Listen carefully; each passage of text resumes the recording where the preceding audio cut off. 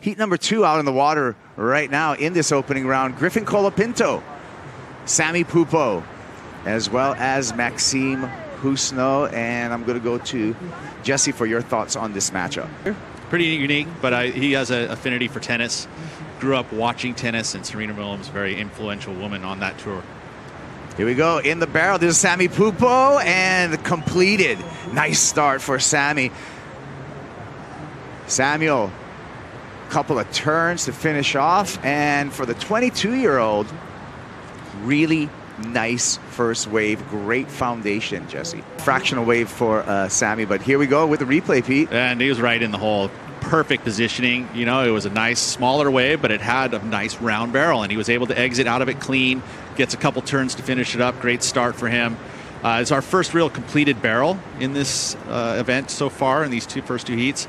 So we'll see where it goes. It's not going to be a huge number, being a smaller wave, and there's going to be some opportunity for some big barrels on those bigger set waves.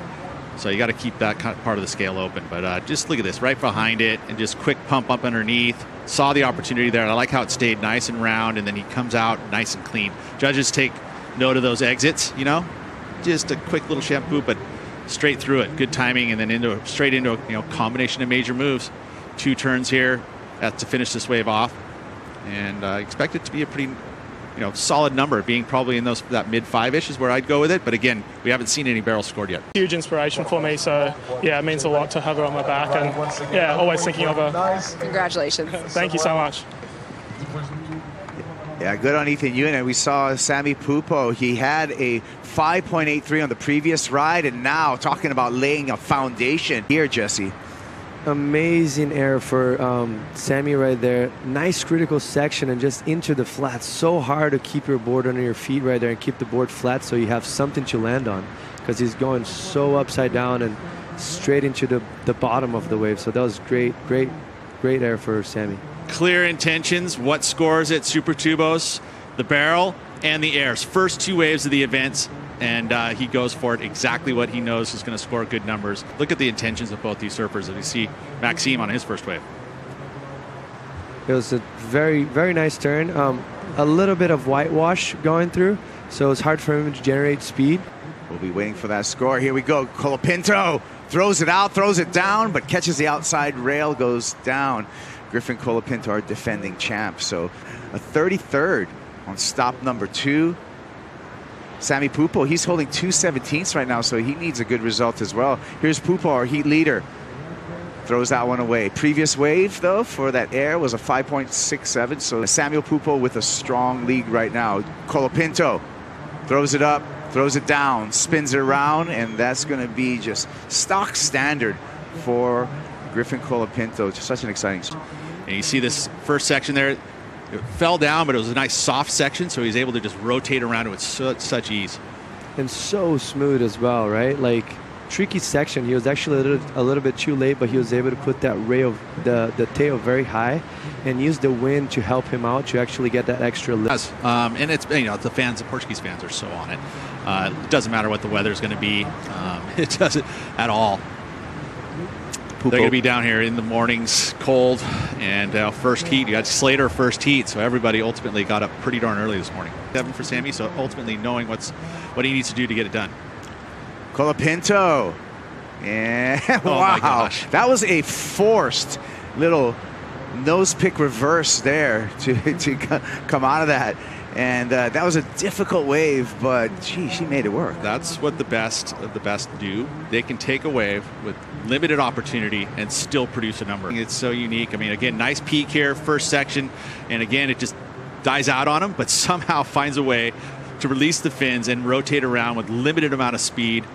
So creative, really creative. Really surfing on the nose through that to go complete, Jesse. Yeah, I think he actually had to adapt. Look how much the wave split right there, and there's that big rip in the middle of it, and he had to use that front part of the board to release and disengage the fins so he could actually rotate, and then after just... You look for a certain style of wave. Here, another example. Griffin. No worries, just the full easy rotation out of it. Didn't have quite the amplitude probably, but look at the pop. And then the rotation. Front foot flies forward. unique about Griffin, I think, that's different about his errors that I see, is that he keeps his back foot still on the pad. We're touched by that organization. Yeah, absolutely. And you say Janice Aragon, but also you got to mention Galen Clifford too, and her part of the NSSA as well. So their partnership together has created an amazing NSSA, the National Scholastic Certification. You think about Peter Townend and the legacy that they started, and they've just kept that going for many years. Huscenot. Oh, goes for the slob there, but landing on the back of the wave. I like the intent for Maxime Huscenot trying to fight back in this heat. He's currently in third. All the way to the front of the board. There's that slob again for Maxime, and again, unable to ride out in front of the whitewater. Let's take a look here at this one here, Jesse, from looks like Sammy Pupo. Yes, a lot of speed down the line and just a huge air, so lofty into the flats. And unfortunately, he was so tall and he landed so far forward that it was just very hard for him to just stick to it. But a great effort for him. That's the thing. He brings loft. And it's really, it was a kind of the creating the rivalry. Hold on, we'll get to it. Hold up, wait a minute. There's a slob again. Oof. But one more time, he wants that. He wants that. He stomps that, though. That's a big number. Like I said, he pulls that one.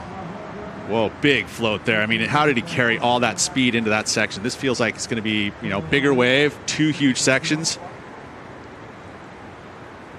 Up and over. And he did that more as a transition move, knowing that wave was moving down the line, and he had to carry all that extra area to get to this section, and he does it so well. That's that combination of major moves. I like this wave for Griffin. The kick stall for Sammy Pupo in the barrel, out of the barrel, hacks a turn there. Pupo, one more time. Just a little tap dance to finish, and a happy dance for Sammy Pupo, likely to increase upon his scoreline. He was able to see that going on. The timing perfect in the barrel for his matchup, and Maxime Huscenot again coming so close. Multiple air attempts for the French surfer, but unable to go out complete, and it's getting a little bit loose out there. Yeah, you're absolutely right, Luisa. And again, you don't wear booties because you have such good grip.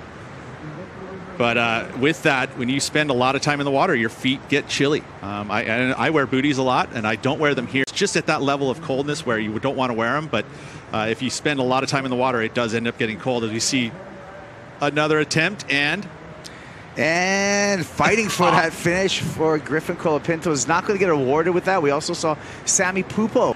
They obviously looking for different waves. Yeah, that's a great pickup right there.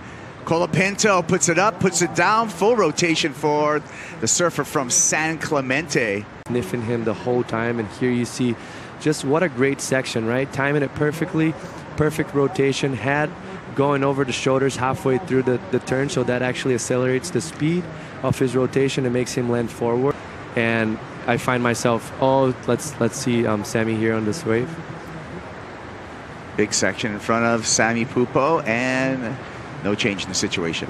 I think it's just very personal. And that's going to make it official. There we go. There's the numbers. Colapinto, Pupo, move on. Huscenot into the elimination round. Coming up next, Italo Ferreira, Connor O'Leary, Ezekiel Lau.